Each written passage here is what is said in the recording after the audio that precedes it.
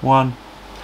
Hello, good afternoon and welcome to New Forest Morphs. I'm here today with Luca and with Amy and with Adam. So we've got Amy over here and we've got Luca over here, and behind the camera we've got Adam. So there we go. So welcome to New Forest Morphs. You guys came here last week, and let's just give you an update. This is the new family I was referring to last week's video who are getting into breeding for the first time.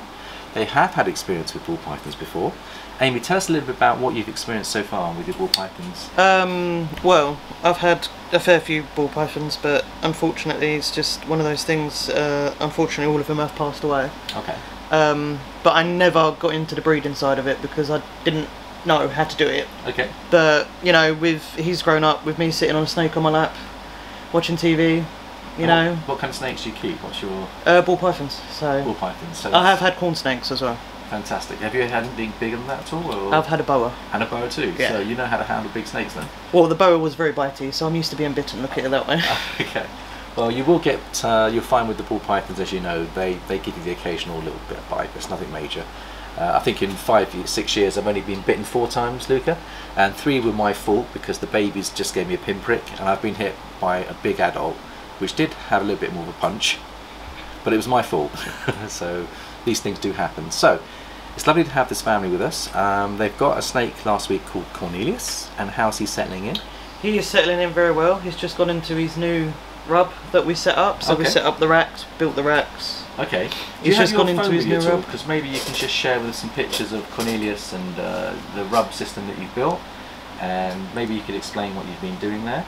So I think what we're doing here is we are basically, New Forest Morphs is going to support and help this family get into the breeding side, and the way we're doing this is by showing them our facility, showing them how we've set things up. They can take inspiration from what we're doing, and I think you have.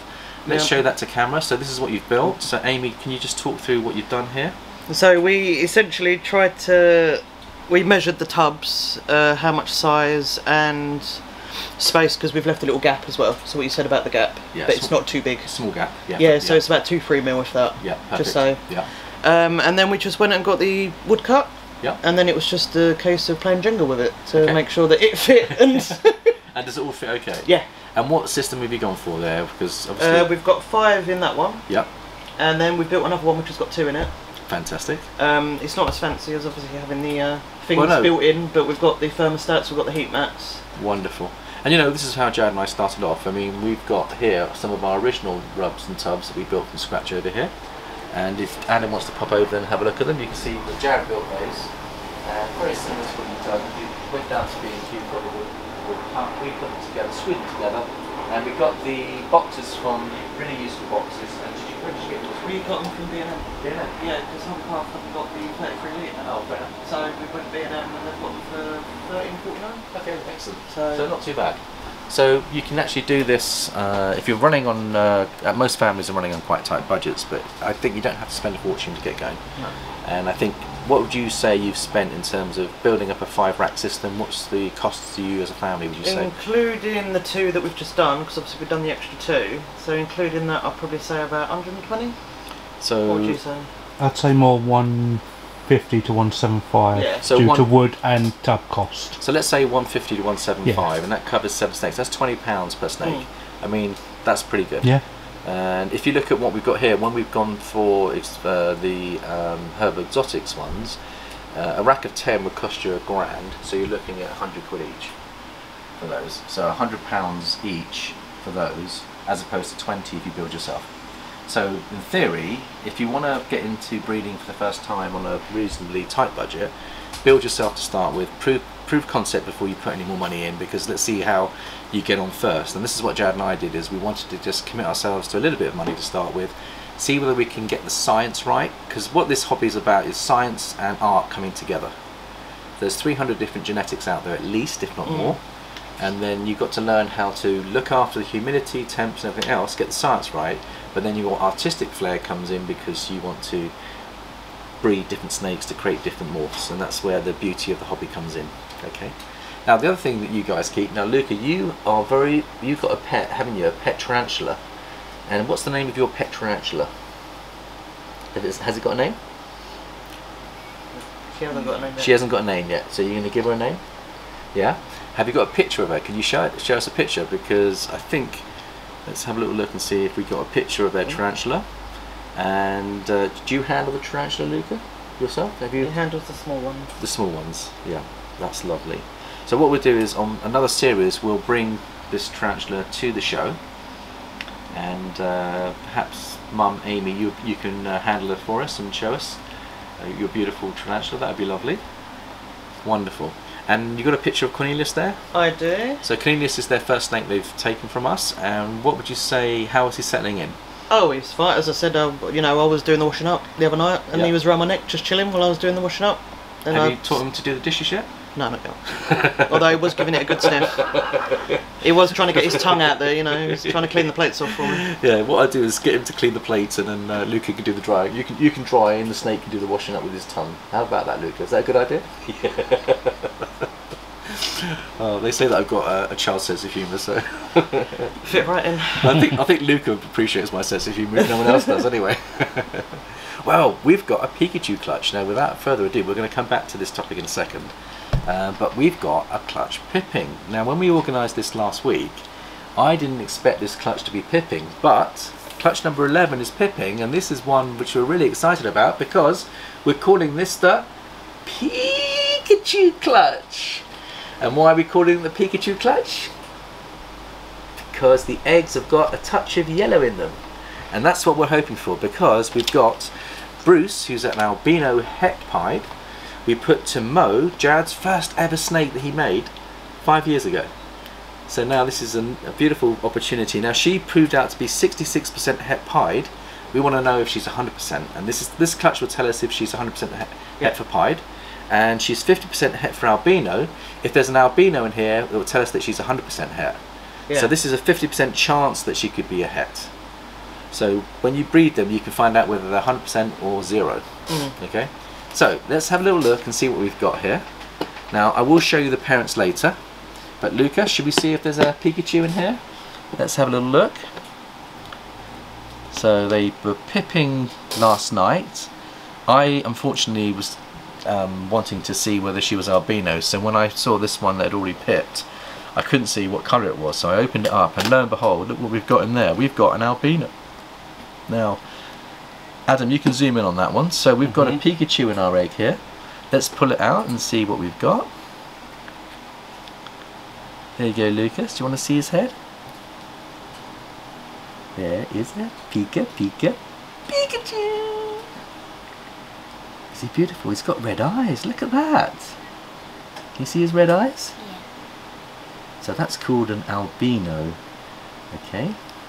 And they are beautiful. And this is one of the first genes that were ever found in the wild, because they obviously stuck out like a sore thumb.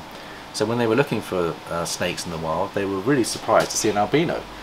And I think the albino was found on another boa before they were found on the ball pythons. So when they realised that the albino is not just in one particular variety, they realised that there could be other albinos in other varieties, and therefore somebody was asked to see if they could source an albino, and they did find a visual albino in the wild.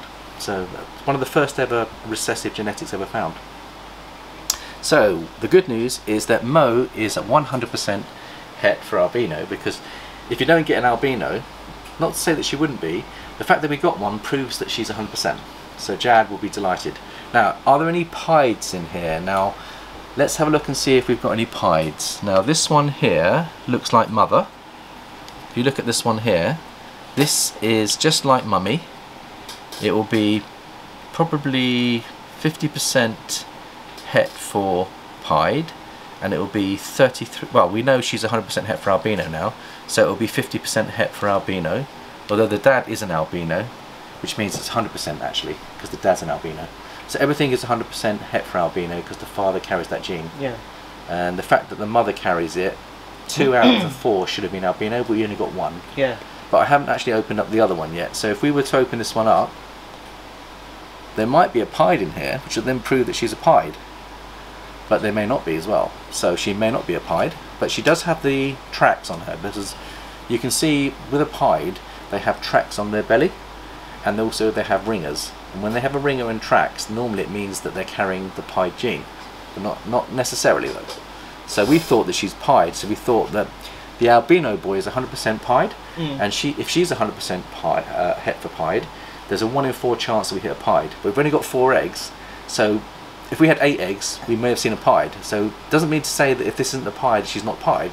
We have to breed her next year to see whether we can hit a pied, or even an albino pied, which would be even fantastic. Because the albino pieds were Jared's first ever project he wanted to get into. That's why he got the snakes in the first place. So we're going to help here. Now, what I do is I follow the line of the snake's cut. So you can see that there's no veins here. So these are, even though they're 4 or 5 days early, I think I've had a spike on my incubator that's accelerated the incubation process. It normally takes 60 days, but this is 54, 55 days, and they came out by themselves. So that tells me that I've probably got too high a temperature going on in that incubator, because the danger of having too high a temperature is that you can lead to kinking and deformities. So it's best to be under rather than over. So I'd come in normally about 89 is the perfect incubation temperature, but it's okay to be at 87 or 88, because if you get a heat spike outside, it can lift all the heat in here, and it can lift the heat. So even though your thermostat's set, the weather has an impact and the ambient temperature has an impact. So what I'd say is always go 2 or 3 degrees under, and then if you get a spike, it doesn't become a critical spike where you lose the snake or there's deformities. So it builds in a little bit of slack in your breeding process. A lot of breeders who are very lacking in patience, they might try to accelerate by going high temps, but they might have deformity issues. Best to be patient in all things, because it eventually means a couple of days is nothing really. So let's have a look and see what we've got here. I don't think we've got a pied here, so we're going to just have a little snip, open the flap and see what we've got. And there you can see we've got 3 that look like mother. They are carrying 100% het for albino, and they are carrying possibly 66% het for pied. So they're still valuable animals because they're carrying those hidden genes, but the banger of the clutch will be the visual albino. I sent Jared a picture of that and he was delighted because it's his first girl. So we will keep Mo as a future project, and we'll put Bruce to her again next year to see whether we can get the pied. Hopefully she'll give us 8 eggs instead of 4, but I would say that's a successful clutch. And then what we do is we let them come out of their eggs. And the reason why we don't take them out of the eggs, have you ever wondered why we don't take them out of the eggs? I think it's because of the yolk, isn't it? Because they are still connected to their the yolk and the egg sac inside them, and they absorb nutrients. So the idea is they will come out after they've absorbed everything they can from the egg sac. And you'll see there's a big egg sac connected to the umbilical, and if you start taking them out of the egg too early, they can have serious problems because they're being disturbed. They need to be, you don't want to, you don't want any infection getting into that egg sac. You want that egg sac to be left as they are. They'll come out when they're ready, and they'll drop their own umbilical off, and then you'll see it drop off. And when they get to that point, we then put them into a tub which is being prepared earlier, a shedding tub. And in that shedding tub, it's got high humidity, quite damp, but it allows them to shed and allows them to feel comfortable with high humidity. So, Amy, if you'd like to put those back for me, we put them back in the incubator for a couple of days. If you can open the door.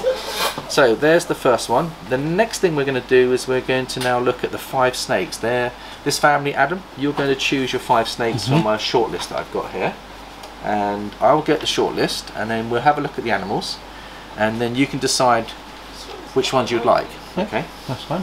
Yeah. Let me give you a hand. It's alright. This is our first incubator that we had. Jared got this second hand for £40. So when you want to get your incubator, look on the second hand market because you can pick them up really cheap.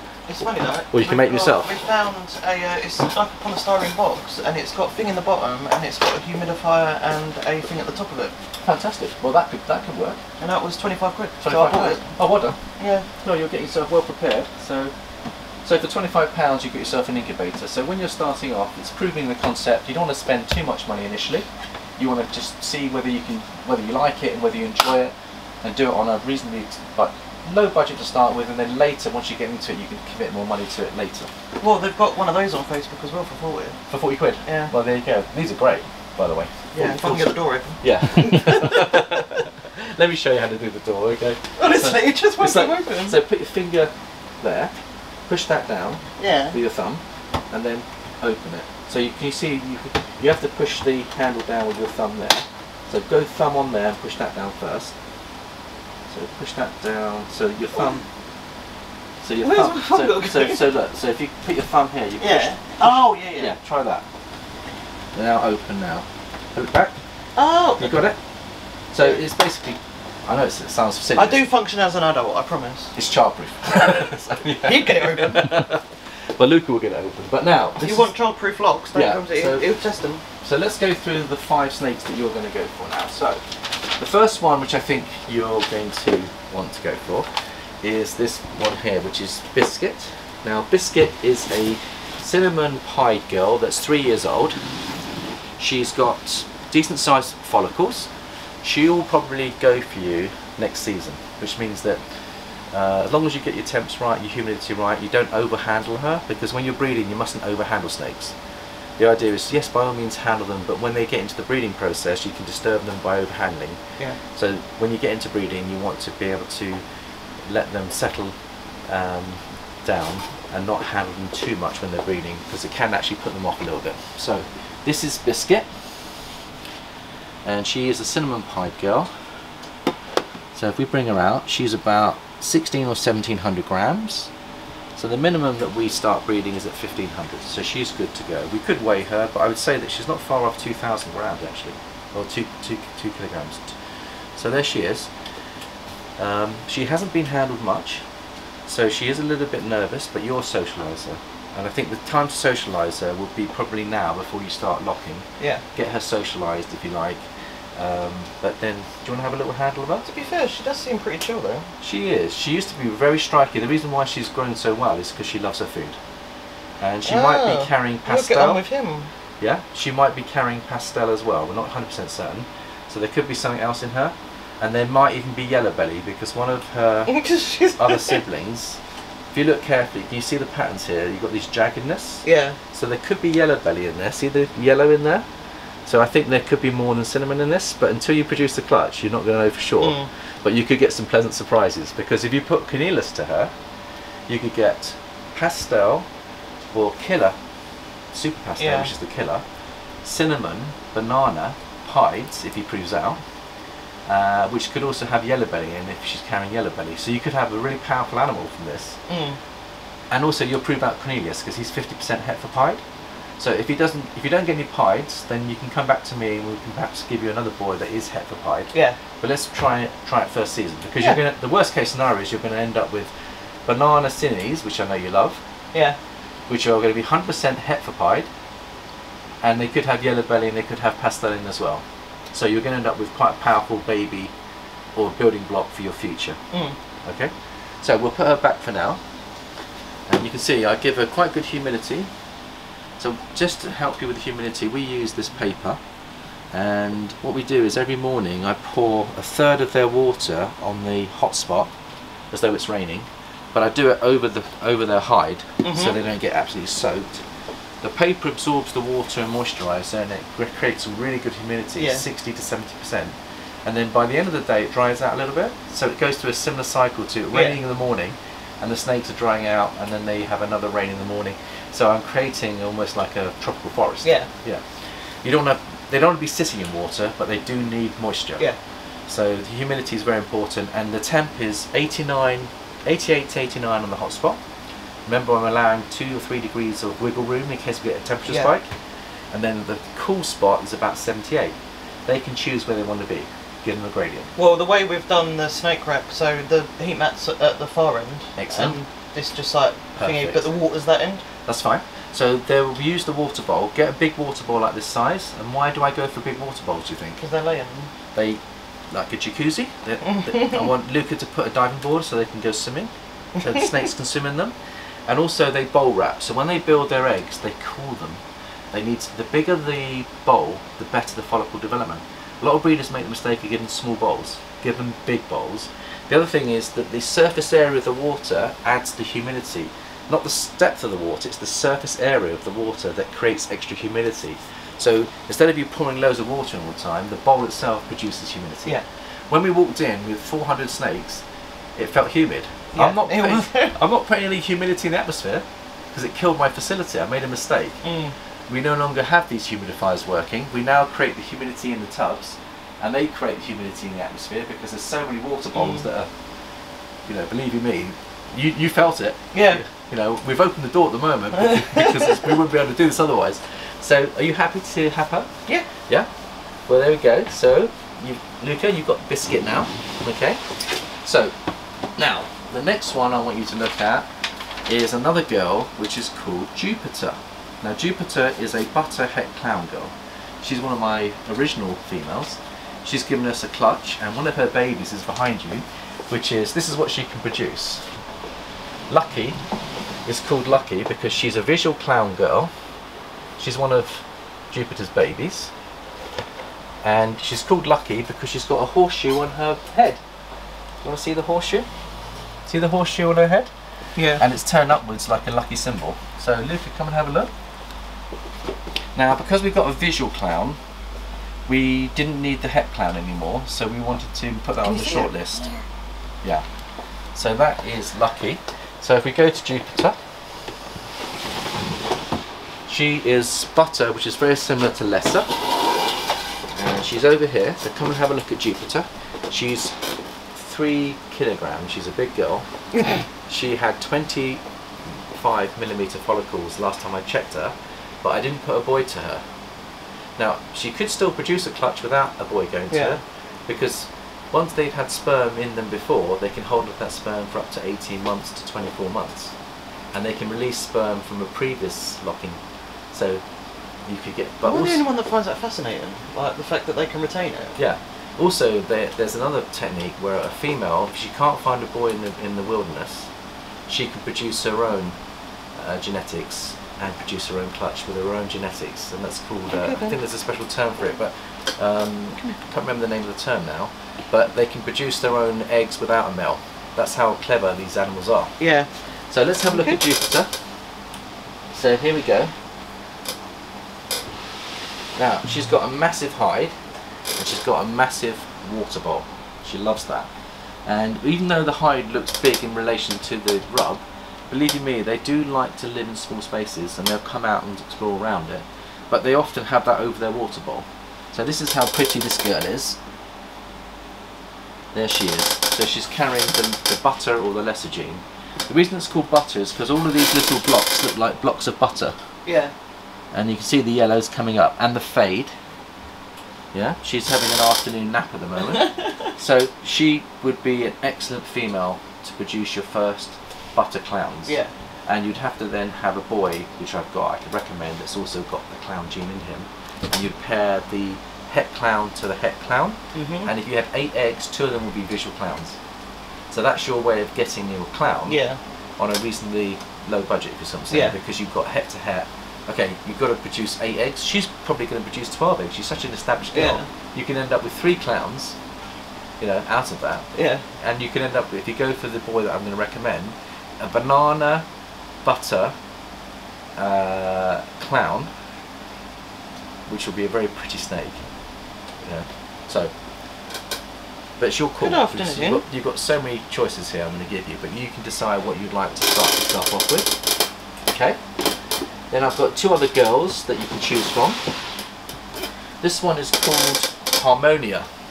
Now Harmonia is a baby that we've raised ourselves 2 years ago. She is also big enough to breed, and she might be carrying the orange dream gene. We're not 100% certain whether she's got orange dream or not. Okay. She's a possible orange dream, but she's a pastel, and she is percentage-wise, let's have a look at the percentage. I think she's Harmonia is 50% het for pied, and she's a possible orange dream, but she's a pastel. Okay. So she proves out to be a pied. You've got yourself potentially a pastel pied genetic with possibly orange dream going in as well. And again, you could use Cornelius, and you could put the banana into there. Yeah, because he might have the orange dream as well, mightn't he? He could have the orange dream. You could have a super orange dream if he is. But let's have a look at her, and you can see what you've got here. So again, she's about 1700 grams. By September, October, when you start breeding, you'll be able to get her up to 2.2 to 2.3 kilograms. She's going to be big enough and strong enough to sustain a clutch. So there you go. There's a second, or at least third, breeding opportunity there. And then the other girl that I've got here is the mother of Cornelius. Oh, okay. called Ariel. Now this is the mother. Now she hasn't been bred for 2 years. Okay. So you'd have to build her up a little bit more. She is about 1500 grams, but she is a beautiful example of a pastel, and like you say, she is carrying the het pie gene in her as well. Yeah. So that gives you another option. So there's your 1, 2. There's 4 girls here. I know you've got space for 5 animals, haven't you? Yeah. Or have you got space for 6? 6. Well, 5 including, because Cornelius is already in 1. Have you got enough for 7 snakes? No, 5. We'd have to build up the bottom one. Have you got a 5 and a 2? Or yeah. Have you got a 5 and a 2. So you got 5 and a 2. Well, technically we could use the bottom one as well. The only thing is that one's slightly bigger, so all we need to do is just put a little bit of wood in the bottom so that it brings the tub up a little bit. Okay, because what you've got here, there are 4 girls that you could take, or you could take 3 out of the 4. Yeah. And there is another boy that you could take. Okay. So let me show you the boys, because we've only got 3 minutes left on the video. So this is the boy that I was going to recommend, Turbo. Okay. Now he is such a pretty snake, and he will produce some amazing animals. Just look at the spider web on him, and look at the head stamp. Yeah. But he's such a docile snake. He's so friendly. Yeah. But he has the het clown in him as well, so you could produce banana spider clowns. Yeah. If you put them to the butter girl, you get butter in there as well. So you've got the chance of producing some fantastic looking clowns. Yeah. And I might buy one off you if you do, because honestly it's a beautiful project. The only thing with the spider gene that you need to be aware of is you can't put spider to spider, because it's a lethal combination, and there are some other lethal combinations that I'll explain on another video with more time to avoid, just in case you don't want any fatalities. But he would prove to be, he's about 2.5 years old, but he's producing sperm and he would probably lock very well. So there's another option there for you. Okay.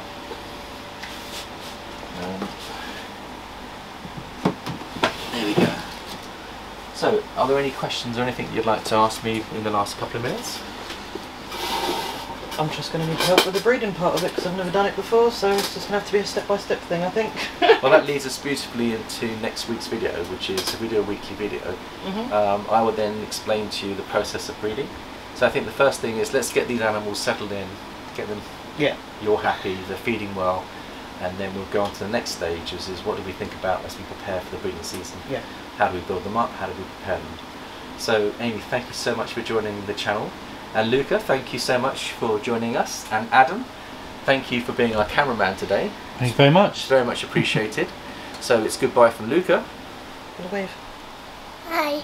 And it's goodbye from Amy. Goodbye from Paul. And goodbye from Adam. Thanks for watching. Don't forget to hit that subscription button and join us on this beautiful journey, helping this family on their breeding hobby. And we'll see you next week. Bye bye for now.